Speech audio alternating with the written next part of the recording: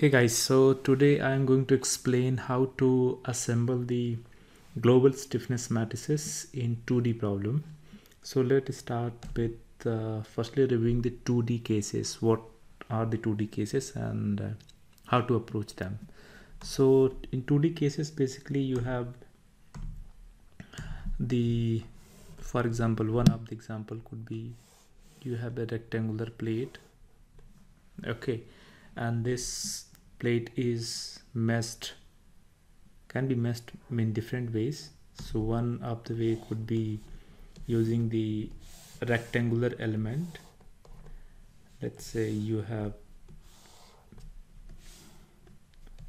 this kind of configuration, okay, and then second could be this same plate can be meshed using the triangular element. Let's use different color. So I'll say this triangular element. So you see these are the triangular elements.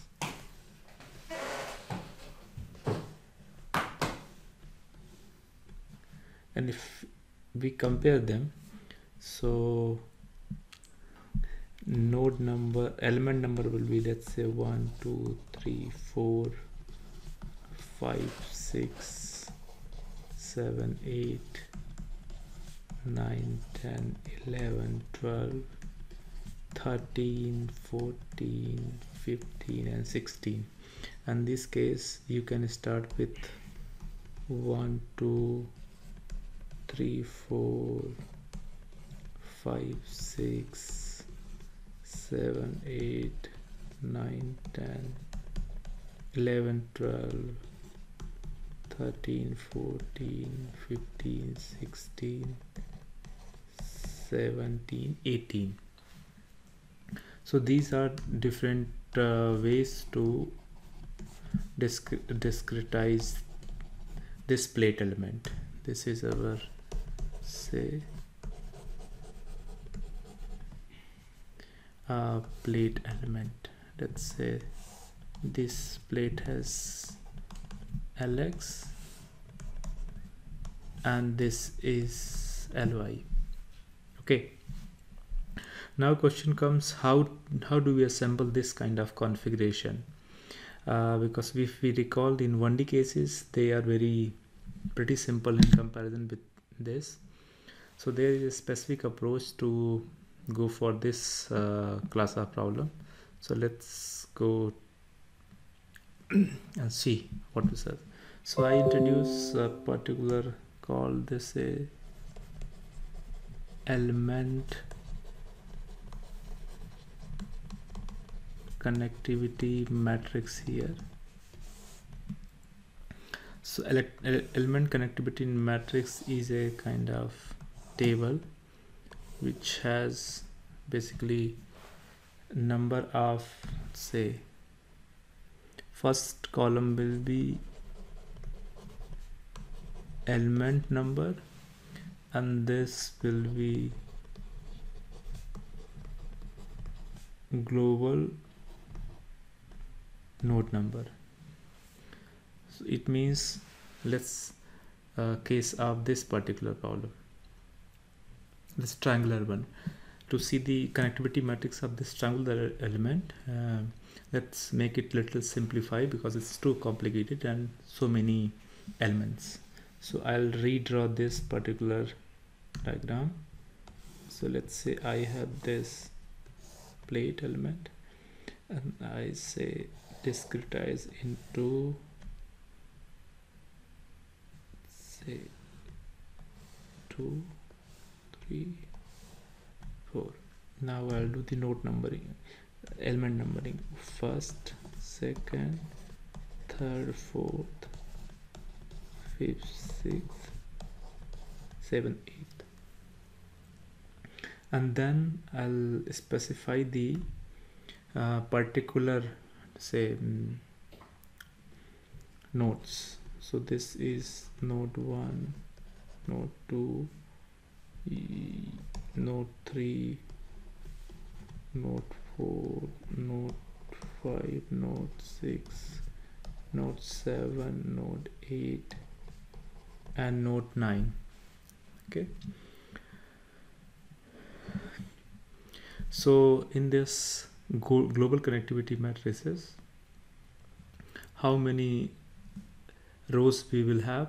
Because I say element number is in column and these are the global node number, so the rows of this column will be number of elements. How many element we have in this particular class of problem or our case?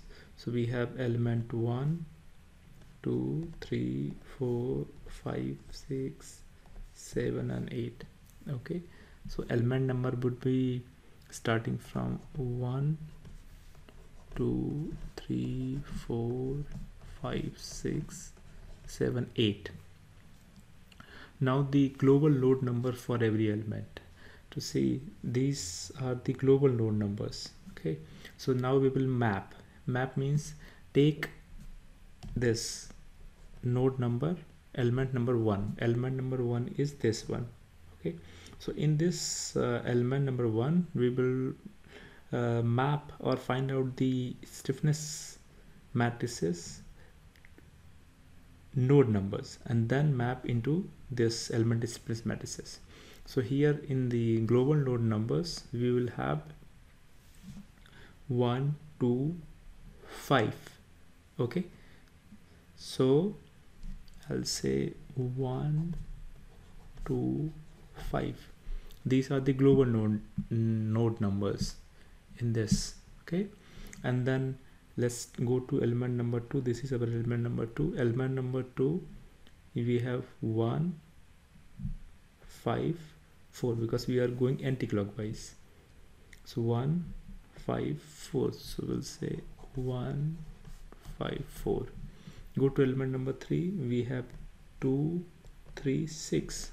So 2, 3, 6. Element number 4, we have 2, 6, 5. So 2, 6, 5. Element number 5, we have 4, 5, 8. So we have 4, 5, 8. Element number 6, we have 4, 8, 7. 4, 8, 7. Element number 7, we have 5, 6, 9.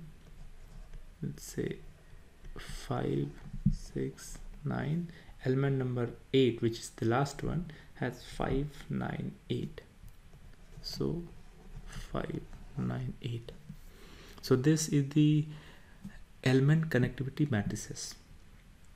So the rows, we have element number. So this is element 1, 2, 3, 4, 5, 6, 7, 8. These are the elements and these are the numbers. So let's convert it into a table.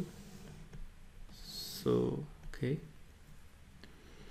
now how we will use this element connectivity matrix to assemble the global stiffness matrices in our case. So let's do this. So in that case, in the first idea would be the compute the local stiffness matrices. Local stiffness matrices means you compute, let's say, every element K1 local, then you compute K2 local,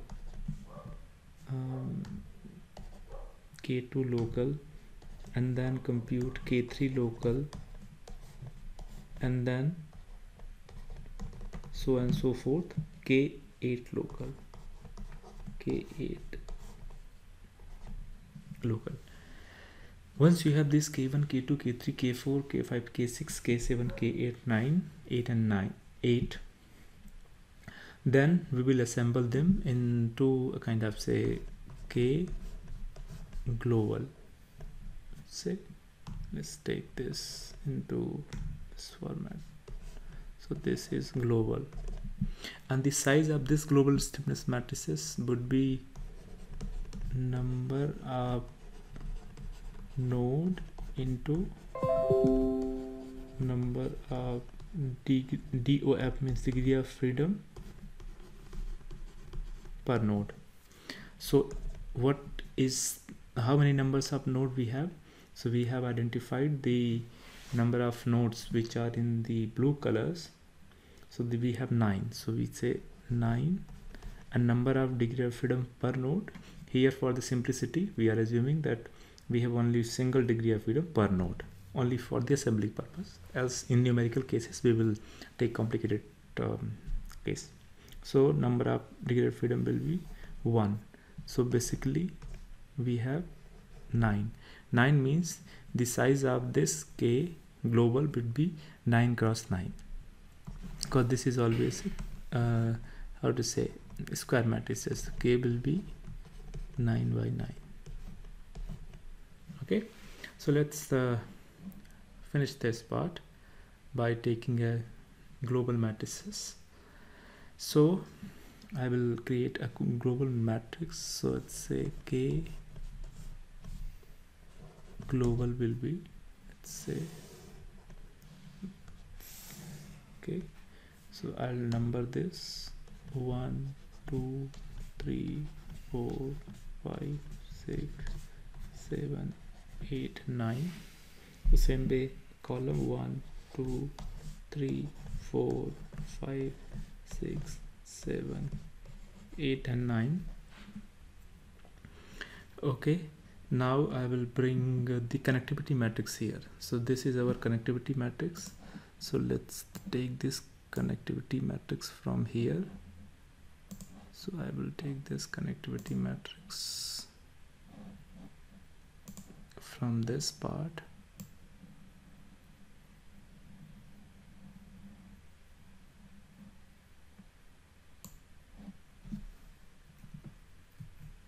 From here to bottom. So I'll copy this, and once I paste this, then it goes, let's say, try one more time.